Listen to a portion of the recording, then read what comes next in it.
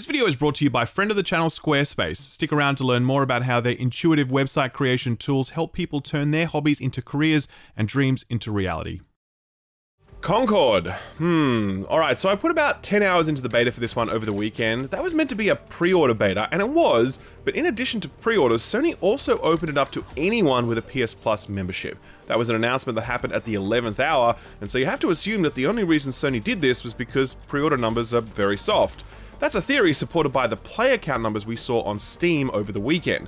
Now, given that this was available to PS Plus members for free, means that there very likely would have been plenty more people playing on PS5. But PC is a huge focus for Sony with their live service games. Hell, that's the reason why Helldivers 2 did as well as it did. So if Concord isn't doing big numbers on PC, that's going to be a huge disappointment for Sony. So how did Concord do on PC over the weekend?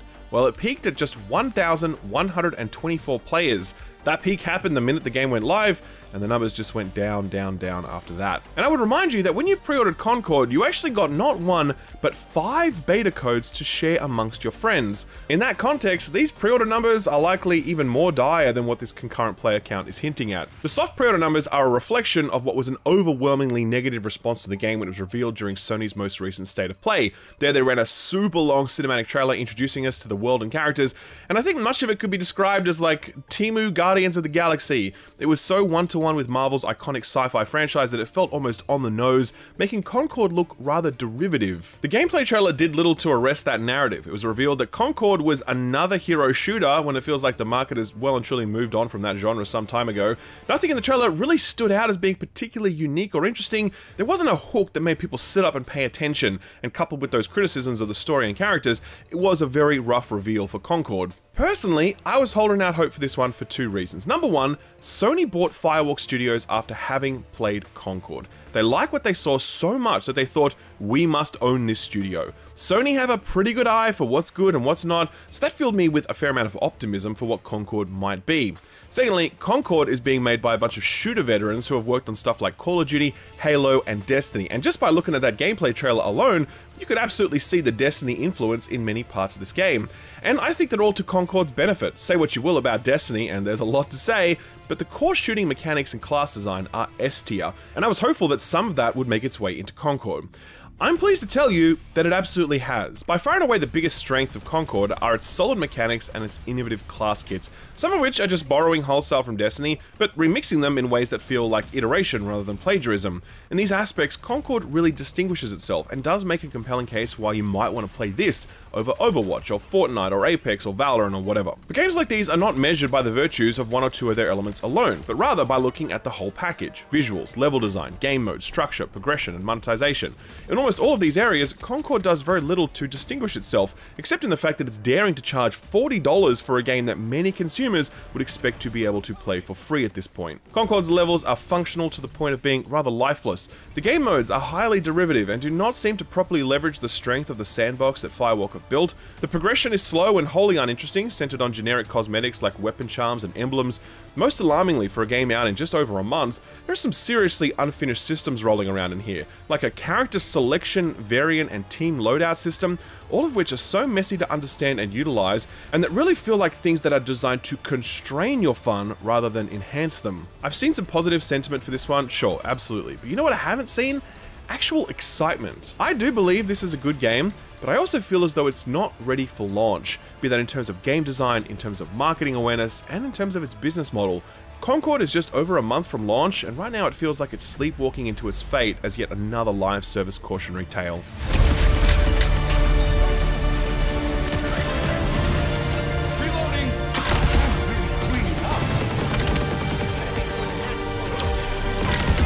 Prepared to bask in glory. I don't think there's gonna be any basket today, buddy. Concord revealed itself with an elaborate story cutscene for good reason, because story is a major component of the Concord experience, so much so that Firewall claim they're going to be doing weekly story drops, incentivizing you to log in each week to see where things will go next. We've got a small taste of that story here in this beta. There were 2 major cutscenes on offer. Let's take a look at one of them now. Why are you kissing a tchotchke? This is an authentic item from the Starship Implacable. How do you two not know about the Implacable? How old are you now? Old enough to know legends matter. Thank you, Captain. So full credit where it's due, this is pretty good stuff. We talk a lot about the bars set by the Guardians of the Galaxy games when it comes to stuff like voice acting and facial animations, so it's a little ironic that Concord, a game heavily inspired by the Guardians of the Galaxy movies, seems to also be inspired by the game, at least insofar as it relates to facial animations, character details, and voice acting. Firewalk are absolutely delivering a level of presentation that feels like they're punching above their weight, given that this is a debut title for the studio, and I do wonder if they had some help from Sony's other studios while putting this stuff together, since Sony games have put a huge premium on facial work, animations, etc. for a long time now. The writing is also pretty good, to be honest. It's not enough to get me fully on board with this, but it's enough to pique my interest, and I hope that Concord has a nice dollop of this stuff at the start when the game launches, rather than holding it all back for a weekly drip feed. If you can give me a strong, self-contained story at launch, something I can experience fully in the 15 to 30 hours I'll be spending playing this in August, then there's a chance I might become invested in all this. But if you're going to give me 90-second cutscenes and then tell me to come back next week, there's a good chance that me and a bunch of other people will not come back next week. At a high level, I'm really skeptical of the idea of weekly story beats in a hero shooter, especially ones that clearly cost this much to make. It takes a tremendous amount of resources to create even these small cutscenes, and to promise them weekly seems like a huge allocation of budget that might be better spent on other things. I don't know, Bungie do weekly story beats during their seasons, but only for like the first 6 weeks, and then they just chill on that stuff for the next 6 weeks until the next season begins. And Bungie is huge, by the way. I'm not sure how Firewalk, a much smaller studio, is going to be able to maintain that sort of cadence over the longer term, or even why they'd want to. A weekly story cutscene is not going to be the thing that makes Concord successful, and I do wonder if the studio hasn't saddled themselves with a little too much story overhead when that throughput could have been put to work on core game features. Because even right now, 5 weeks from launch, there is a lot of work to be done on core game features, but we'll get to that stuff. Firstly, let's be super clear on what Concord is and is not. Concord is a PvP hero shooter. It does not have a PvE mode at all, or if it does, Firewalk have not mentioned it. Its roster is 16 heroes at launch with the promise of more to be added in the future. There are 6 PvP modes spread out across 3 playlists, and those playlists determine how competitive you want the experience to be. That's a really crucial thing to understand about Concord. You can pull in comparisons like Destiny 2 and Overwatch and Valorant, and the reason you can do that is because Concord is trying to be all of those things at once. Imagine a spectrum with like Halo and Destiny PvP arena shooting at one end, and tactical shooters like Valorant or Rainbow Six at the other.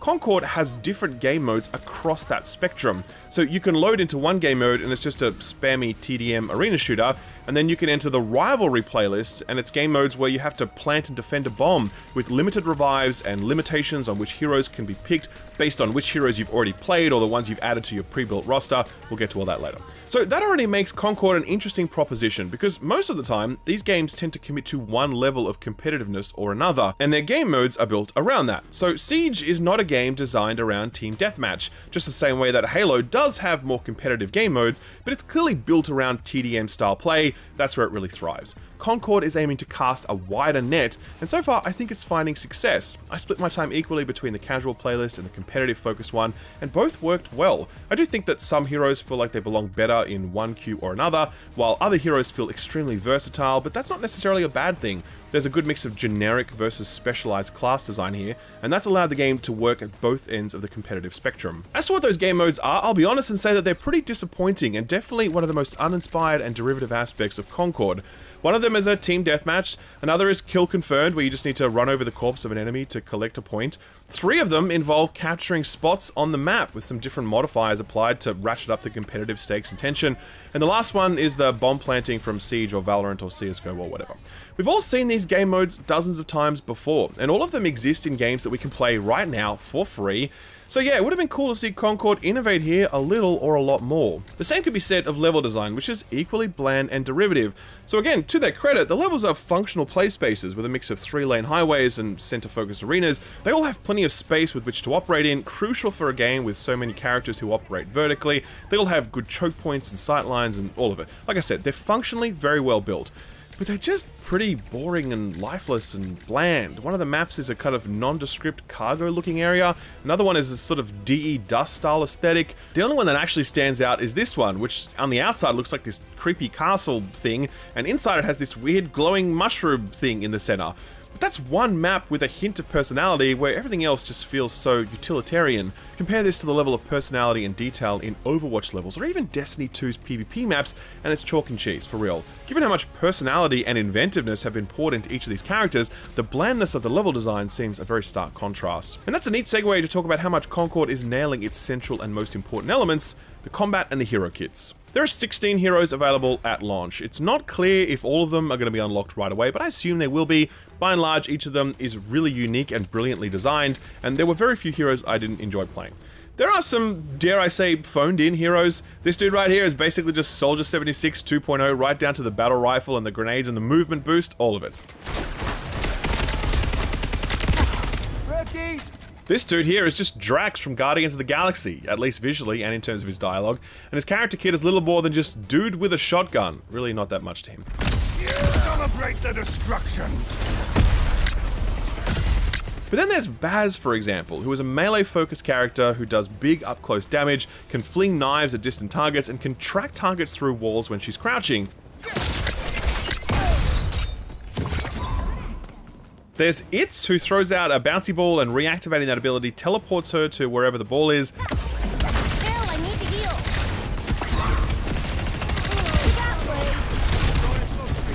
There's this fucked up mushroom freak who leaves these little spores all over the battlefield that buffs allies and damages enemies. Plus, they can teleport back to a little pod they place wherever they like. I can't stop myself. My transplant begins. Transplant complete.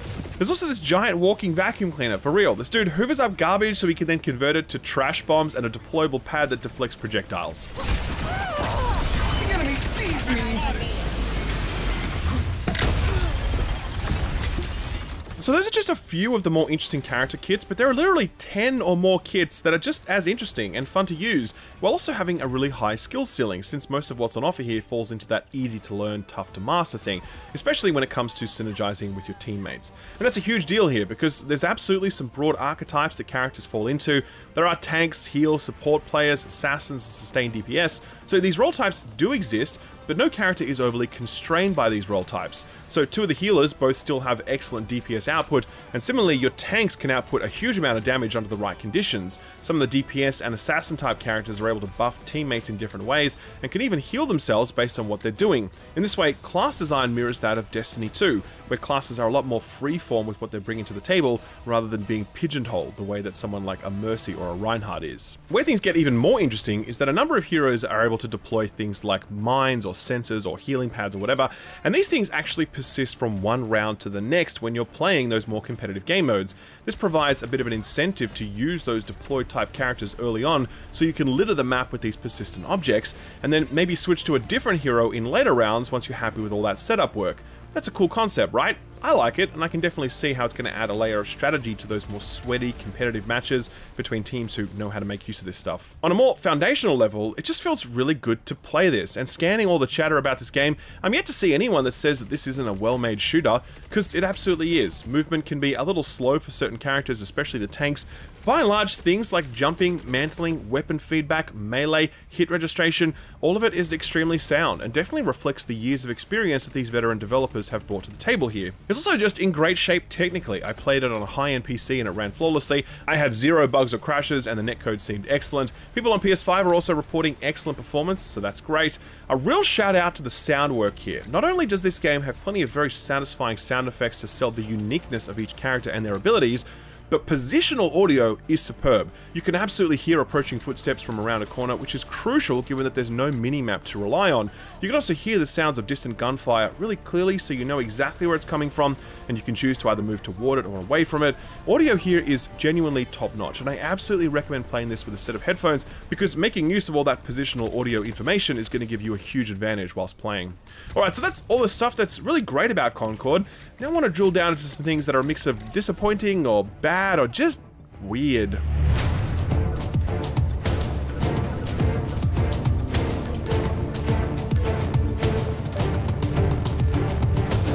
So one of the things that's interesting about Concord is that none of the heroes have any ultimate abilities.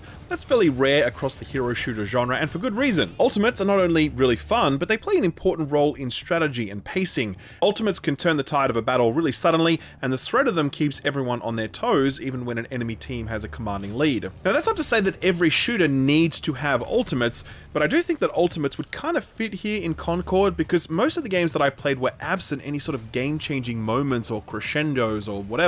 They usually felt like the overall outcome of the game was determined in the first few opening kills, and after that, the rest of the game was just everyone kind of going through the motions. An ultimate might be the thing to help spice things up a little bit, put you back in the game where before all looked hopeless. Interestingly though, Concord has its own solution to this problem of snowballing teams and tension and momentum and all that sort of stuff, but it's incredibly convoluted, and I think it's quite anti-fun, and it's going to take me a little bit of time to explain, so bear with me. The starting point to understand all of this is to know that in the competitive game modes, they implemented what's called variant knockout. What that means is that if you win a round in a competitive mode, you cannot then play the same hero variant in the next round or any other rounds. You need to pick a different variant. This would, in theory, get you playing different characters and really spice up the overall flow of battle, since everyone is flexing different picks instead of riding their main 24/7. Now that's a great idea if your goal is to make a balanced and competitive shooter, but it's not very fun to limit people's ability to play their favorite hero, given that hero shooters are very much about that relationship to a favorite hero, where you invest hundreds of hours to master them, and you're really into their character design and their lore, and you've collected all their cosmetics, etc, etc. You just don't get to play your favorite hero a lot of the time here, especially given that these competitive modes also have sequential picking, meaning that if someone on your team picks that character first, then you're fresh out of luck. In addition to this, Firewalk have implemented this stacking passive buff system. Each hero is allocated what's called a role, and it's not like tank, DPS, healer, or whatever, it's other names like tactician, or haunt, or warden, or stuff like that. When a person on your team selects and plays with a hero, their role passive is permanently added to the passive pool for the party. So if I select the tactician hero, then everyone on my team gets faster reload speed for all of their weapons for this and every subsequent round. Another role will grant a shorter dodge time reset, another adds bonus healing, etc, etc. There are 6 of these bonuses, and they stack across your team, meaning that you can get a lot of bonus reload if everyone on your team is selecting heroes that grant bonus reload speed. So this is interesting, but again, you're now in a position where you're really incentivized to pick characters that bring the desired passive buffs, rather than just picking the characters that you want to play, or that you're good at playing, or that are just fun to play. Again, it's another great idea on paper if your goal is a well-balanced competitive shooter experience, but it's not a great idea if you want your players to just play what they want and have fun. It also must be said that the way all of this is explained to players is terrible. It's all just this big in-game text menu right now, so I really hope the tutorial properly tackles this when that's available.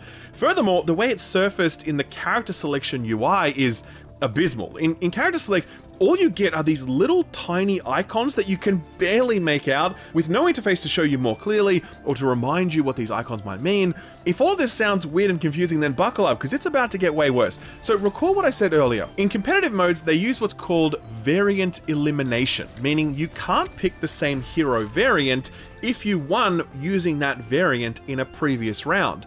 That term variant is used very deliberately, because you can actually have up to 3 of the same heroes on your roster, so long as they're different variants. And this is where we get to the concept of the crew roster.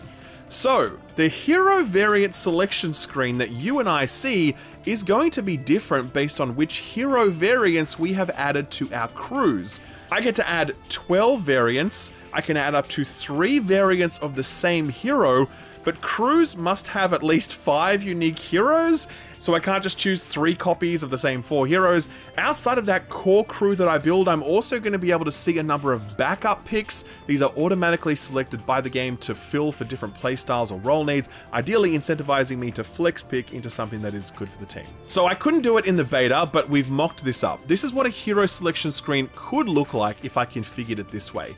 3 variants of 3 heroes, and then 3 more other heroes that I've selected, and then 4 backup suggestions that rotate each new round based on what the team needs. Are you still with me? No? Good, because it gets worse. What is a variant? Is it just another copy of the same hero?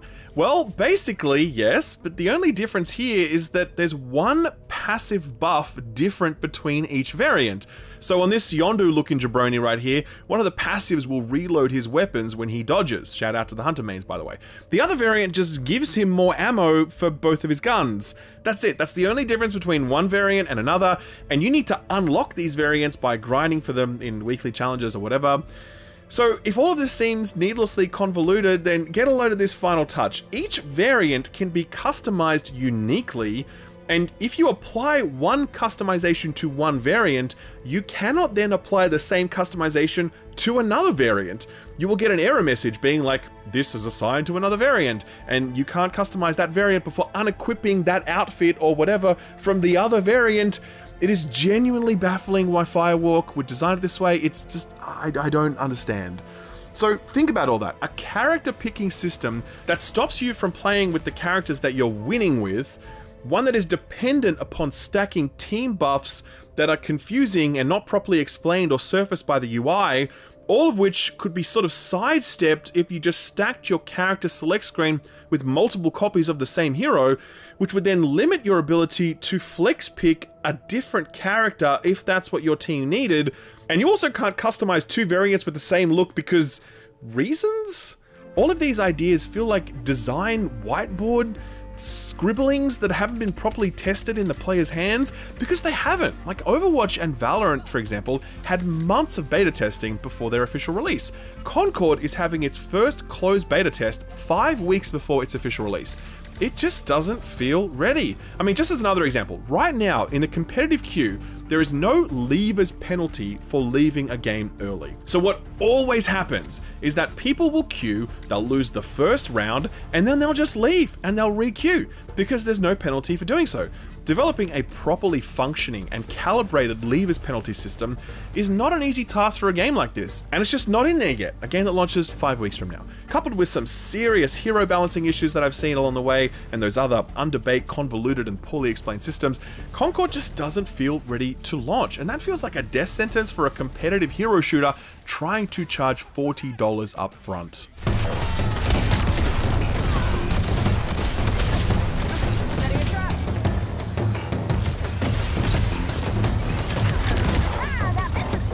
So that's Concord, or more specifically, that's what I've seen of Concord so far. And I want to reiterate that there is going to be more content in the live game. There's going to be the proper in-game tutorial, there's more story stuff, fingers crossed, there's a bunch of new maps, there's, you know, the full customization stuff and the in-game shop, etc, etc. More importantly, that's where we're going to see a critical mass of players step in and begin figuring out how to actually play this game, because Concord is deceptively broad in terms of its gameplay styles. It can be a pretty straightforward arena shooter like Destiny or COD, or it can be a very tactical, objective-based team shooter like Overwatch or Valorant. Any game reliant on team play takes a while to find its feet, and so it's risky to prejudge Concord before the player base has got to grips with everything, as your enjoyment of Concord is going to be greatly influenced by how knowledgeable and cooperative the members of your team are. We may see some more of these game elements in the open beta scheduled to be held this coming weekend, and I really hope we do, because otherwise I would be very worried about how the launch of Concord is going to go.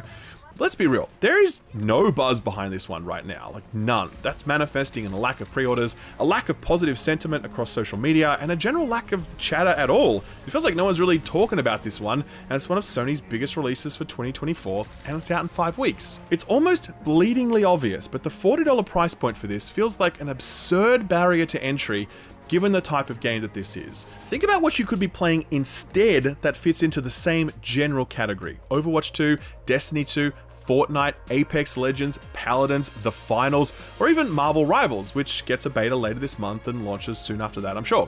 All of these games are free, and so the question immediately becomes is Concord doing enough to pull you away from those free options? And I will tell you, as someone that likes this game and is ultimately rooting for its success, I don't think it's doing enough to pull people away from those other experiences. Having played 10 or so hours, I'd be okay to play some more of it, but I certainly wouldn't be going out of my way to convince my friend group to spend a collective $200 between us so we could all play this game together. I genuinely think my friends would laugh in my face if I tried to convince them to do that. It seems almost ridiculous to say it aloud given the momentum of game development and marketing cycles, but if there is any way that Concord can be delayed a little or a lot, I think it would be for the best. A little delay would allow some extra betas to nail down the balance issues, while also letting us see more of the game so the core community can get acquainted with maps, mechanics, and character kits, and obviously provide feedback to Firewalk along the way. A slightly longer delay would allow Firewalk to rework these character selection, variant, and roster systems, which right now feel just like a massive pain in the ass. It's really hard to wrap your head around just how bad these systems are in their current forms, and given how much it impacts the round-based game modes, these things feel like a ticking time bomb ready to explode the moment people actually figure out just how much more fun they could be having with Concord if these things didn't exist. If you were to go for a much bigger delay, that might allow Firewalk to convert to a free-to-play business model, and let's be real, it's gonna end up free-to-play at some point anyway, right? It's just a question of whether Sony are willing to lose those day one sales from the handful of people who are willing to pay that $40. Maybe this is already factored into the plan, and Concord will have a muted paid launch, which will serve as a sort of paid early access period before pivoting to a free-to-play model, compensating those that paid with some in-game cosmetics or something. I don't know, but look, this just honestly doesn't feel quite ready to go. Not from a game design and balancing perspective, not from a marketing perspective, and not from a business model perspective. This feels undercooked in a way that Sony games never are, and I think a little more time in the oven might be worthwhile because there are some great ideas here, and I would love for this to do well, but I struggle to see how this game in its current form, in its current business model, is going to stand a chance in this current climate when there are so many other free alternatives that are already doing this thing, and in many cases doing it a hell of a lot better. Every day, I feel lucky to do what I do. I was working a job I wasn't loving and eventually tried my hand at content creation. It worked, and all these years later, here I am. I was lucky for a lot of reasons, but one of the big reasons was that YouTube existed, and so there was this platform for me that I could use to turn my dream into a reality. What if the website you need to turn your hobby into a career doesn't exist? What if you want to sell the ceramics that you make or photos that you take? What if you want to provide physiotherapy to people in your local area or promote a stall you run at a weekend farmer's market? Whatever you want to do to build a business, having a website is generally going to be very helpful, and there's no better place to build a website than Squarespace. Squarespace offer intuitive but powerful website creation tools. Never made a website before? Then Squarespace is for you, letting you customize their beautiful templates in no time. Already feel pretty comfortable with web creation tools and want more advanced functionality? Well, Squarespace is for you too, with features like SEO, plugins for numerous payment platforms, a schedule tool allowing clients to book appointments, as well as detailed analytics allowing you to track how your website is performing. Since 2003, Squarespace has been helping people turn their dreams into reality. So if there's a passion that you'd like to make a career, then check out Squarespace for free by visiting squarespace.com. And when you're ready to get serious, use offer code SKILLUP at checkout for 10% off your purchase of a domain name. Thanks Squarespace for sponsoring the video, and thank you for watching it.